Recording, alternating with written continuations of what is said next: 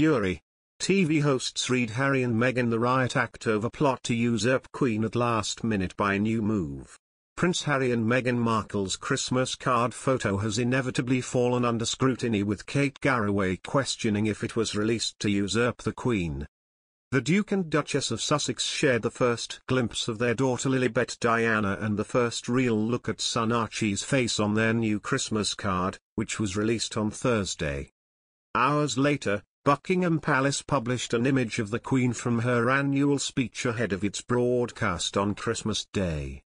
However, some have accused Meghan and Harry of trying to overshadow the Queen's moment.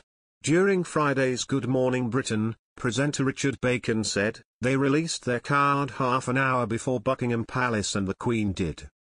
Meghan and Harry's card was actually released several hours before Buckingham Palace shared its photo of the Queen.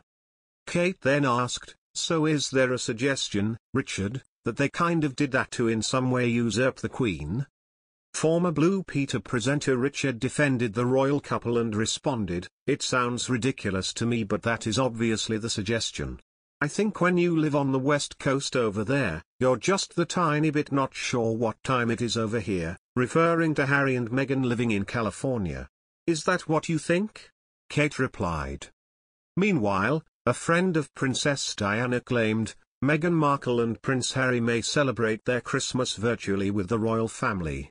Stuart Pearce, Princess Diana's former vocal coach, claimed that the Duke and Duchess of Sussex are extremely extrovert people who would be more than happy to share their American Christmas with the royal family virtually.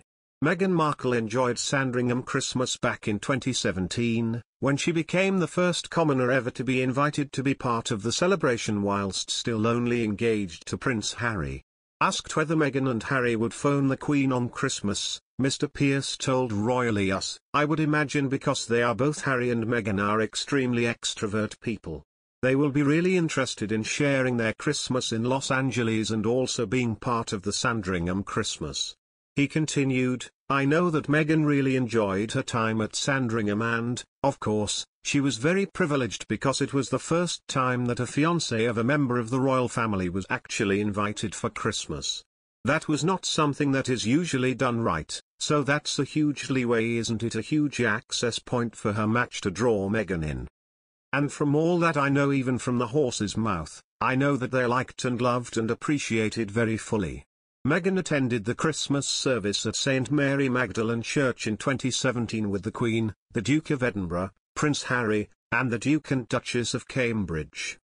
Prince Harry and Meghan chatted with the people who turned up for the day's service, including 70-year-old Judith Wallace, who said Meghan had said a lot of things when chatting with her. Ms. Wallace said, she was very, very lovely. Fellow royal observer Tess Gilder said at the time, she was just so natural, so lovely. I think they just wished us a happy Christmas and were interested in whether we had been before. While guest editing the BBC's Today programme, Prince Harry talked about Meghan's experience at Sandringham, saying she really enjoyed it and the family really loved having her there. The Duke and Duchess of Sussex reportedly stayed at Anmer Hall, the Cambridge's Norfolk estate, for 3 days. Prince Harry said, there's always that family part of Christmas, but there's that work element as well. I think together we had an amazing time, staying with my brother and sister-in-law, running around with the kids, and Christmas was fantastic. Around with